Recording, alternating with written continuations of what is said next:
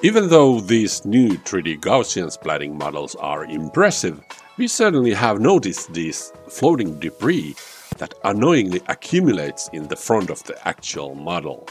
No matter how carefully you try to photograph your subject with the camera, these floating artifacts can still appear and obscure the actual model, making it difficult to see the details. Therefore, we need to find ways to remove these unnecessary points.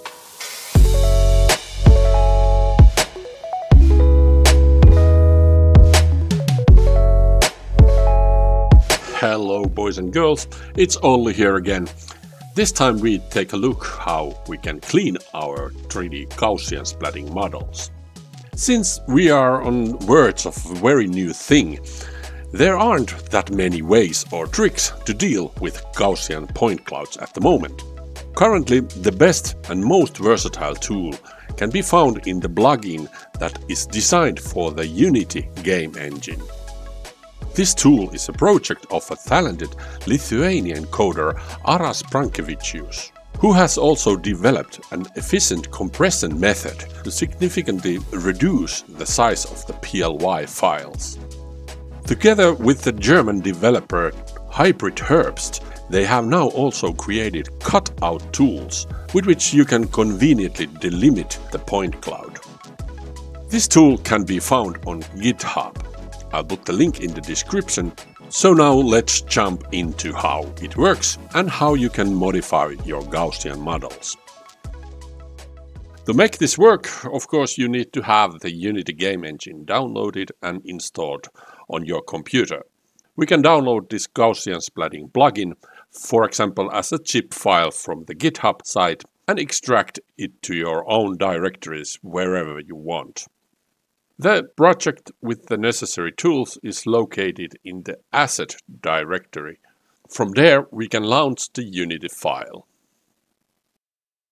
And now that we are inside the Unity game engine, we of course will need the Gaussian splatting point cloud files that we are going to edit.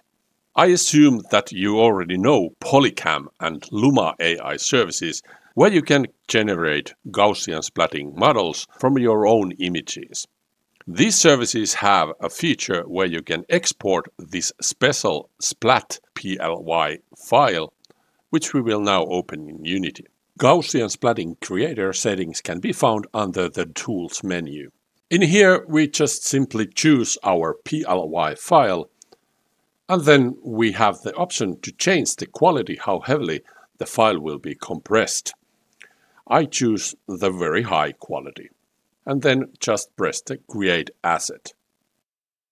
After the importing bunch of these different kind of files will appear into the Gaussian Asset directory. Next, we will need to activate this Gaussian Splat object from the hierarchy list, and then to the right side into this Data Asset field, we can drag the file that we just imported. The Gaussian splatting model is now visible in the viewport, but it probably will be oriented in the wrong direction, so we can now try to reposition it to better alignment by using the Move and Rotating tools. My model is a scan of an interior, and I can try to align these rooms in a straight line using the background grid and the orthographic view.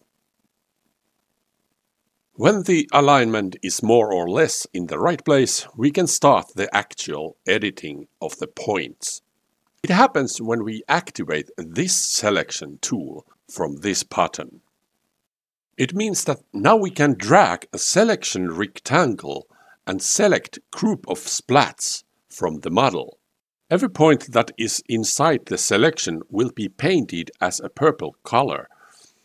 And this will very effectively show how the splats are placed inside the point cloud. But as we can see, there is a problem. When we select the points with this method and in this perspective point of view, rectangle selection will take the points in the foreground, but it will mark also all the points in the background through the whole model. So it is too powerful tool while we only want to select and delete the points that are floating in the middle of the space. And since we don't want to make a hole in the wall, one solution would of course be to turn to the side view and try to remove from the selection all the points that touches the wall or the floor. But we quickly notice that this selection tool completely lacks a subtraction feature. We can only add more points to the selection by pressing the Shift or Ctrl buttons. But we cannot take points off from the selection with the same logic as we could do in the Photoshop or another 3D program like in Blender. Of course, it may also be that Unity has some other ways to reduce things from the selection. But since I'm not very familiar with this game engine, I didn't manage to find such a feature. But since that seems to be the case, we have to look for other creative solutions to figure it out. Fortunately, in this latest version, we now have a new feature called Cutouts. Cutout can be added from this button, and it will by default add an ellipsoid sub-object in the splat model. It means that everything that is inside this round object will be displayed, and all the other parts that are outside will be cut out. So we can use these sub-objects as a cropping tool and get rid of unnecessary points this way too. Shape of this cutout object can also be changed to box cutter type, which is especially much suitable for my room model here. There is also option to make an inverted selection where the points are then displayed in opposite way. Using this cutout function, we can now temporarily cut this room and scale this box sub-object so that we remove all the points that are on the floor and the ceiling. So now, when we move to the top view, we see that only the walls are visible to us. And from this angle, we can draw a selection rectangle and select all the points that are inside the walls in the empty space.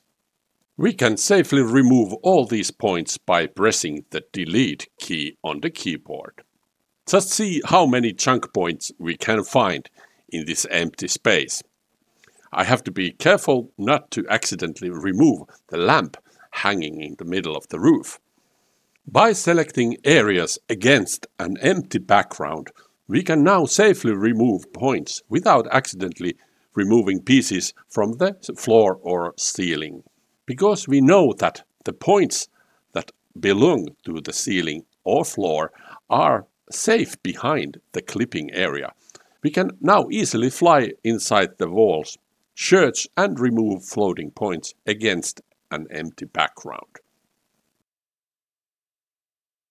Deleting process can be quite satisfying when you find hidden artifacts and can clean them away.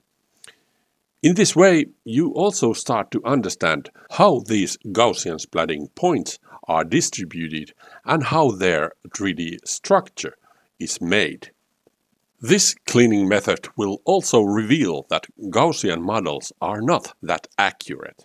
For example, these wall surfaces are not that straight when you take a closer look. And the layer of the splats can be quite thick, and you cannot delete all the points near the surfaces that seems to be flat to you. It can lose some important quality of the model if you are too eager to remove all the points and want to make straight lines. So you need to be careful.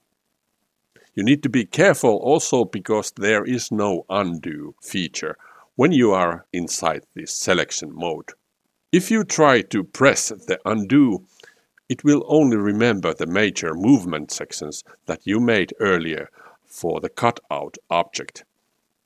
That's why you need to be extra careful when you are cleaning these splats out. When you are finished, you can now scale this box cropping object back so that it will reveal the ceiling and the floor. And now we have successfully cleaned the room from the floating artifacts. Probably the best and most important feature in this plugin is that you can export the edited model back to the PLY format and save all the modifications that you have made. In this way, the point cloud will not only remain as an asset of the Unity game engine, but it can also be used in other programs, such as Unreal Engine. Okay, I hope that this short tutorial showed you the options how you can remove and clean floating artifacts from your Gaussian splatting models. Even if you wouldn't be a big fan of the Unity game engine, I recommend you to try it, because it is the only tool at the moment that has such a versatile options to clean points out of Gaussian models. So, if you like this video, hit the like button and subscribe to my channel. I will continue to research these 3D models and dive deeper into the splats. Until the next time, thanks for watching.